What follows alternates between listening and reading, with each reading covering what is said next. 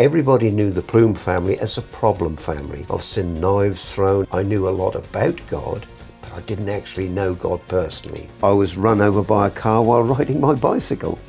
I wept profusely. I knew Christ had come into my life. And our car was almost totally wiped out by a double articulated unit. And Christ, I'm more in love with him now today than I ever been.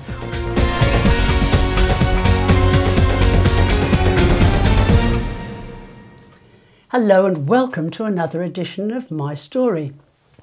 Today we have waylaid a friend of ours on his way back from North Yorkshire back to East Anglia, and so we want to welcome Bernard Plume.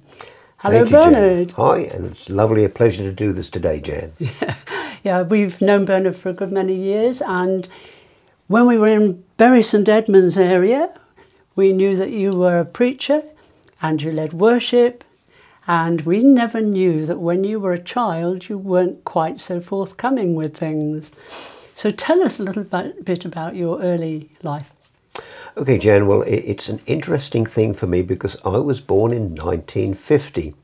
And when I look back now on a computer, I have to scroll down a long way to find my date of birth. And being born in 1950 means I grew up in what I'll call a very black and white world. When I entered my teenage years, suddenly in the 60s, the world sprang into colour for me. So quite an amazing experience. But I've a lot I could tell you about growing up in our interesting home. Yeah, well, tell us a little bit. What was your home like? Okay, I was the last of 5 siblings. In fact, my mother told me that I think she called it an unexpected surprise to the extent that I wasn't really welcomed in that sense. And I think it sowed seeds of low self-esteem and rejection into my spirit. I would describe my dad as a lovely man who loved me, physically present but emotionally absent. My mother loved me, but it was a very domineering and a controlling love. And Mum had mental health issues, Dad had alcohol problems, so it was difficult for me growing up because all my brothers and sisters had left home to escape the rather unhealthy atmosphere. So you're like an only child, really?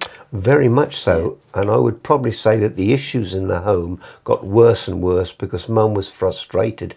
She felt her life was wasted, and it was like bitterness and frustration just was like a flower. It came into full bloom as I was growing up. Yeah. Oh, that's sad. So how did that affect you at school and things like that? Quite powerfully, because I cannot remember going to sleep as a child without hearing fights and arguments, and I've seen knives thrown and other stuff that I won't embellish. Bury St.Edmunds, the town I grew up in, was a very small market rural town back in those days. Everybody knew the Plume family as a problem family. Oh, really? Oh, very much so. I think today we would have been labelled as a dysfunctional family. Yeah. So going to school, often, as we say, I had the mickey taken out of me. Yeah. I was quite overweight. I lacked confidence. I think physically I was a slow developer. My mother also worked as a cleaner in the ladies' washroom. That was regularly levelled against me. And there are wonderful school teachers out there, Jan, but I seem to be educated by a bunch of sadists for some reason, who seem to zero in on my inadequacy. So if we compounded all those factors together, I was shy, I was insecure, and I grew up with a chip on both shoulders, actually, because Mother said the whole town hates us, and that was my attitude as I got into teenage years. So how did you come out of that? I think when I was 5 or 6, and this is going to date my age, I used to love matchbox cars. Older people will recall them. I could not afford dinky cars. They were the more expensive versions. My sister then, who was a Christian, a very young Christian, said, if you come to Sunday school, Bernard, I'll give you a matchbox car for each time you came. It was something to do. I was escaping the home atmosphere, and so I went along to Sunday school. Years passed very, very quickly. I think because I was shy, I didn't mix very well socially. And so the church had a youth club. I used to go along to that for something to do. It was an evangelical Pentecostal church. Regular appeals were made. I heard the gospel many, many times. And I would put my hand up to these appeals, but it meant nothing to me because I was just simply following the crowd. In fact, the pastor once said to me, well, you know what to do now, don't you, Bernard? So as I think I was a young teen, everybody thought he's a very nice, clean-cut man. I knew a lot about God, but I didn't actually know God personally. So were you working then, or were you at a school? I'd probably be about 17, I think. I just started at work, and of course, again, slowly gaining confidence, but I was terribly shy around young girls. And later on, God introduced me to my wife, who's the most lovely God-sent gift I could ever have in my life. But maybe that'll come into the story a little bit Indeed later. It will.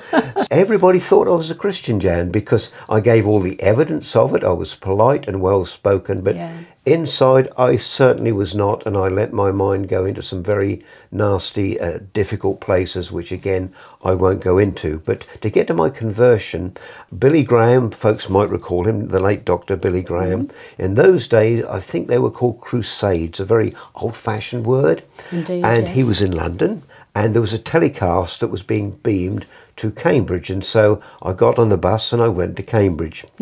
I listened to him preach, and he talked about God being realer than your mother, your father, your brother or sister, and I thought I would really like to know God like that. I felt convicted of my hypocrisy, my pretend Christianity. I wasn't a bad person, I didn't take drugs or anything like that. I was Mr. Uber clean, but I was still a sinner in God's sight. And it got to the end, and Billy Graham made, as we call, the appeal, where people were invited down the front to respond. And they used to sing a very old-fashioned hymn, but it's a lovely one, called Just As I Am. As it got to the very last verse of that hymn, very shakily I stood to my feet, began to go to the front of the cinema. I had not gone 2 steps before God met me. I wept profusely. I knew Christ had come into my life most amazingly, which has never left me. And in those days, they had what they call counsellors or advisors. So I sat down to an advisor. A slightly funny story. The advisor had very bad breath. Oh dear, that's unfortunate. It was difficult to listen to him. It didn't matter. I knew that Jesus had come into my heart. And he gave me a little booklet and some Bible verses to memorise. And I went back to share this with my family. And what did they say? Well, my father said to me in his good old Suffolk accent, he said, "Oh, boy, I'm going to give it 2 weeks." Well, at the time of filming this interview, I'm 72, so it's been with me for the majority of my adult life. And Christ, I'm more in love with him now today than I ever been. I'm more passionate about sharing the Christian message than I've ever been. So it's lasted a long time, hasn't it just? Yeah. It doesn't go away. The Lord doesn't go away. So Bernard, did you find that coming to Jesus made a difference in your life regarding your insecurities and all that sort of thing? For me, it's been a lifelong journey, Jan. There are still traces of that with me, but it's no longer the major problem it once was. What I find amazing is that God seemed to give me gifts that were very front-facing. So, for example, public speaking, I've led mission teams, I've led worship and a whole host of other stuff. In my natural person, that's the very last thing I want to do. I want to be at the back of the room. And I think God did that almost with a sense of humour, because it's like he knew I couldn't do it without his strength. And I preach regularly today in a number of churches and overseas, and people say, well, you look so confident and calm and composed. And I said, yes, but inside I'm desperately calling out to God. So I thank God for giving me those ministry gifts. And gradually I grew into them, and I was a pastor at quite a young age, about 22, I think. I grew up in a Pentecostal church, although I believe that there are many shades of God's lovely worldwide family. Yes, indeed. And we love, I love what we call the Pentecostal experience. And in those days, when we said we were seeking God for the baptism in the Holy Spirit, they had a thing called a receiving meeting. Oh yes, it sounds weird, doesn't it? And I went along to a big Christian conference, and Christians have different opinions on this, so I'll share in this context. In that particular denomination, they look for you to speak in tongues as evidence that the Spirit had come inside. And so I describe it as Christian musical chairs, because I entered a room where there were back-to-back seats, and the great pastoral preachers would come and lay hands on you. Cunningly, I placed myself in the middle row. I was convinced by the time he got to me, nobody would know whether I had or hadn't. Guess who he started with first? He started with moi. He started with me. He laid his hands on me, and I was expecting some incredible feelings, shivering and shakings. Nothing, just a few syllables came into my mind. And God quietly inside me said, stand to your feet and speak out. I did, and the gift of tongues came, and as we say, I was away. Now, the next morning I woke up in my chalet because it was being held in a Butlins camp. And my chalet mate said to me, what happened to you? And I described it, and I went in to shave in the mirror, and I thought, I wonder if I can still do this. And I spoke in tongues shaving in the mirror, and I thought, what a wonderful thing. And since then, I have known the empowerment of the Holy Spirit on my ministry. It's a precious gift, and I revere it and honour the Trinity in my life. Yes, that's wonderful. Yes, it's so necessary, isn't it, to have the power of God in order to be able to do his work that he's given us. It is not based in my physical efforts. No. It's God alone. Yes. Yeah.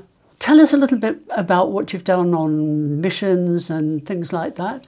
Obviously, we could talk for ages about pastoring. Maybe one experience in pastoring is, because of my rejection background, I wasn't very good at confrontation. Now, you'll understand in pastoring, you do have to confront people about their lives, their lifestyles. I never found it easy. I still don't. But I found that God would give me an insight into what was needed, and I could speak it out even into the lives of fellow leaders without fear. And that's not an arrogant statement. No. It's a statement about my confidence in God speaking into my life. The missions, I've done a lot of short-term missions. It started very undramatically. A friend of mine said he was going to India for maybe a couple of 3 months. And I simply responded quickly, can I come? And he said, yes, you can. And quite amazingly, there was going to be this big team of 20 people. It ended up with just the 2 of us. Really? Wow, that's a different thing. We spoke in North and South India, and I have a special affection for the Indian people. Yes. Saw some amazing sights. I have memories of going into a hill tribe, and there were 7 different dialects, and I was asked to tell a children's story. And so I had to go through 7 interpreters. Wow. And you can imagine that a 10-minute sermon became an hour, so I had to work closely on that. Since then, I've visited probably at least 13 different countries. I've seen the wonder of God's church in many cultures, which I honour. I've led people on mission teams, and that to me, going back to my original background, is just amazing to have the confidence to do that.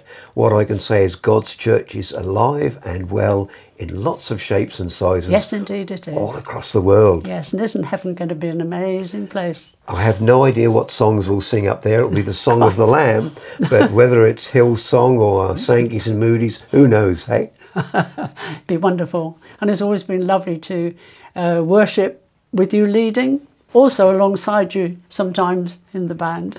It is, and I can't sight read, but I can play competently well. Yeah. And in a Pentecostal sense, we tend to, as we say, fly by the seat of our pants, just see where God has taken us. So there's a structure, but you know what happened there. Again, that to me is amazing, because when you think that you're actually speaking words that you say God has given you, then great respect and caution must go into the action. So I never say what I'll call froth and bubble. No. I will only speak what I think God has given me. But I'm able to relax when I'm worshipping, and it's a lovely place to be in. Yes. And you all know, Jen, you lead worship yourself. As you're worshipping, we see people healed, we see people released, for which we are careful to give God all the glory. Yes, amen. Wonderful. Now, interestingly, I was reminded as I read your little resume that you've had several near-death experiences, shall I say. I'd like to touch on those, because I do believe that when we're in the Lord's service, the old enemy is at work as well. Very much so, Jen. I do believe that we do have a destiny. Absolutely conscious that God has a plan for my life, and that I will not depart this earth 1 microsecond sooner than he says I can go. I, as you say, 3 near deaths. The first one was when I was a younger man, 19 years of age, riding my bicycle to work. I turned correctly at a junction, but a car with faulty brakes couldn't stop and went right over the top of me. Now, again, I'll date myself, but there used to be a cartoon called Wile E. Coyote, where he would get flattened by the roadrunner. And I crawled from underneath this car, and the man was shaking like a leaf. And I merely then tapped on the windscreen and said, "That wasn't very clever, was it?" And he said, you should be dead. I said, yes, I should, but no thanks to you. But without a shadow of a doubt, God preserved my life. My second experience, we were returning from a mission trip to Uganda, and I was looking out of the plane window and I saw that they were jettisoning, aircraft fuel, and I thought, that's not good. And then the pilot said, we have 2 engine malfunctions and we're going to have to do a crash landing. Oh. And so, yes, we went through the whole brace thing. We landed safely. And little did I know that there was a Ugandan senior politician on the same flight. So God took care of me then. But again, it could have been a death incident. Yes. The third one, which could have been tragic, we'd had a lovely holiday with our middle son and his family. We stopped on the way back from our journey on the motorway. And he said a very touching thing to me. He said, Dad, that's a lovely holiday. You and Mum are the best parents ever. And I said, yes, I know. Thank you, son, joking with him. We carried on, and in Suffolk in those days, there was a road called the A14. Indeed. I won't mention the location, but it was a 2-lane, and I was overtaking a double articulated unit. Left-hand drive, he totally lost me in his mirror, and he pulled out and caught us with the middle of the trailer. We were then catapulted into the barrier to our right. We were spun round until we were being pushed. If you imagine, I'm looking up like that at the face of the lorry driver, who was as white as sheet. And instantly in my mind, my dear wife was screaming. And I thought, am I looking at my killer? We spun round again and we were being dragged along the road. Wow. We'll cut the story short. Eventually we came to a halt. We both got out with minor injuries, and we essentially said, yes, God has preserved our life. The whole family turned up. And I said, if ever you doubted that God has a plan, you've just seen it. Because this is the third time that I've walked away from what should have been my death. Yeah. And we look back now, that Jan was, well, a number of years ago. And I think I would not have seen this. I would not have seen that. I've looked at all the things that have happened subsequent to that event, and I can truthfully say that someone wanted to take us out. Yes. Our God is sovereign, He's in control, Absolutely. and we rejoice. I don't really want any more near-death experiences if possible. I agree.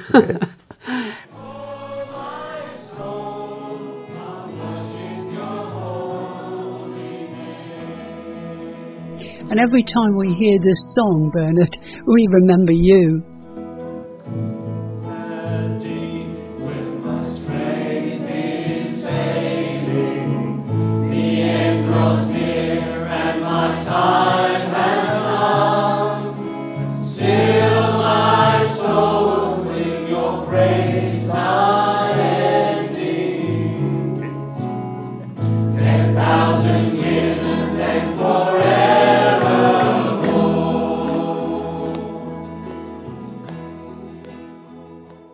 So now you're married to Christina. Tell us about your lovely wife. I'm the more vocal of the partnership in public. She's probably the more vocal in private. She's not afraid to straighten me out, and she does. She's a woman who hears God very clearly, and she'll often say to me, are you really sure about that? And it's a good safety check. We have 3 adult children, 3 grandchildren, and I personally think she's the best wife, mother and nanny in the whole world. Would you like to know how we actually met? Oh, yes, that was a good idea. We both worked for the retailer W.H. Smith & Son. In those days, I was still quite a nice young man in a suit, and Christina came, and I believe it was Christina's sister who said, why don't you go out with that nice Mr. Plume? And she said words to the effect of, oh, yuck.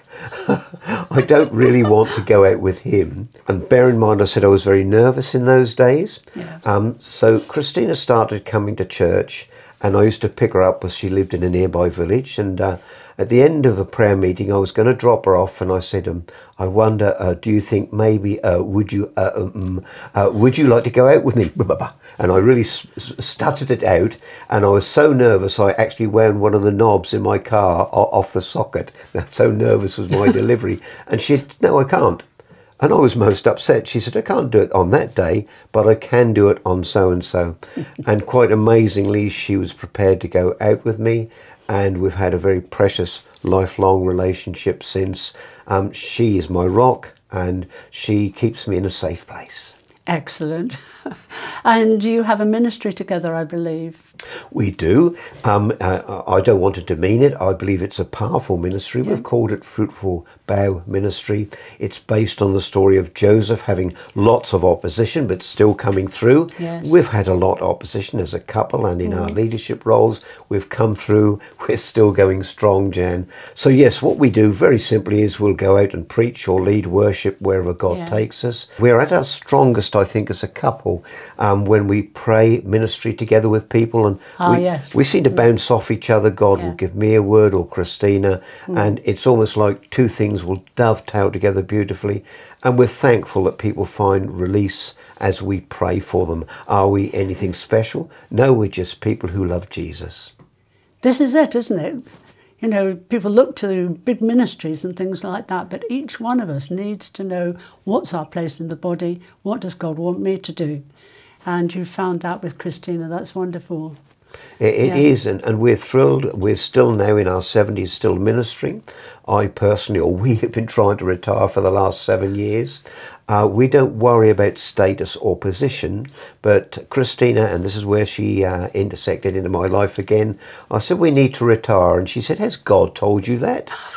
Yes. And I said, well, actually, perhaps I should ask him. Yeah. And no, God didn't ask me to retire. I don't want to be somebody who should, be beyond their sell-by date, if I can put it that way. But we're still being used by God, so we've decided we'll just keep going. Absolutely, I believe that's right. Yes. Yeah, I don't think there's a retirement age in the kingdom of God. Not at all. And I think Fruitful Bough Ministry, to bounce off the name, Jan, is at the moment we're enjoying our most fruitful period ever in all the 50 plus or whatever number of years it is of ministry, and we give God the praise. The Word of God says they will bear fruit in old age. That's right. We certainly are. Yes, wonderful. So what is it you're doing now? Well, we are currently working with 2 churches. We were invited to have leadership roles, but we declined those. We're happy just to be in the congregation. So at one church, which has a lot of people with very real challenges in their lives, we're engaging in prayer ministry. I'm helping to lead worship. I'm preaching again. In the secondary church, it's almost a duplicate of that, but instead of preaching, I'm doing discussional style Bible events. We've done all sorts of lovely courses, everything from Alpha to Freedom in Christ, to name but a few, and we still continue to see lives being changed by God's power.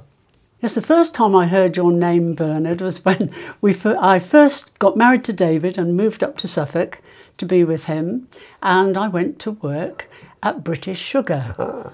And you had just left. And everyone, when they heard I was a Christian, they said, oh, do you know Bernard Plume? Oh, you should know Bernard, you should meet Bernard. And you must have borne a very good witness there, I think, because they all looked to you as being, the Christian. So that's good. Number one, that's the first time I've heard that, Jan, and I find that greatly encouraging. I hope so. Yes. Yes, I've held a number of jobs, Smiths, as I say. I worked for nearly 20 years for British Sugar. I had some tough times there. I can tell you a quick story about that. You do. I had a work colleague who was the bane of my life. He would constantly try to aggravate me. In fact, on one particular occasion, he aggravated me so much that a rather naughty word escaped my lips, and he ran up and down the work corridor saying, the Christian swore, which he thought was highly amusing. But I did try to maintain a faithful witness in that place. On the day I left, that same colleague came up to me, put his arms around me, was actually crying, and said, you're the only real friend I've ever had in this workplace. My riposte was, I'd like to have known that 19 years ago. I would think so, yes. But yes, so you were there 19 years, I was there you? 20 in total, and then moved on to work for the police. And quite interestingly, a similar thing, I still get comebacks from my former colleagues to say, thank you for witnessing for me in the police, which wasn't necessarily easy. Evidently, you bear witness wherever you go, and that's tremendous, isn't it? I try to live by my life, Jan. I wouldn't say I have the gift of an evangelist. I'm better at teaching God's people God's word. I have a passion for it being taught accurately. So is God working in your family? He's working all the time, Jan, but one, not historic, but a precious experience we had. Our daughter, Michelle, has produced 2 lovely grandchildren. One is called Sophia, one is called Noah. Now, when Michelle was going to give birth to Sophia. She had a very traumatic experience giving birth. She nearly bled out. She had multiple blood transfusions. Wow. And our son was told, you need to prepare for losing your wife. The other mother-in-law very graciously said to me, well, you're the man who knows him upstairs. You better pray. And I stood by the bedside looking at this lady with all the wires and monitors and everything. And as it were, God dropped a Bible verse into my heart. And the Bible verse says that she shall not die, but she shall live and declare the glory of God in the land of the living. I took that as a promise and I prayed that. And then, as some of us Christians would say, I think God gave me a prophetic word as well. Yeah. And so I prophesied that because Matthew had been told that Michelle probably would not be able to have any more children and they were going to perform a hysterectomy. And I prophesied that this would not be her only child. Yes. And so it transpired to be, because she followed on a number of years later to have our grandson. So her life was delivered and 2 grandchildren, and I praise God and give him all the glory. Yeah, that's lovely, isn't it? It's such an encouragement.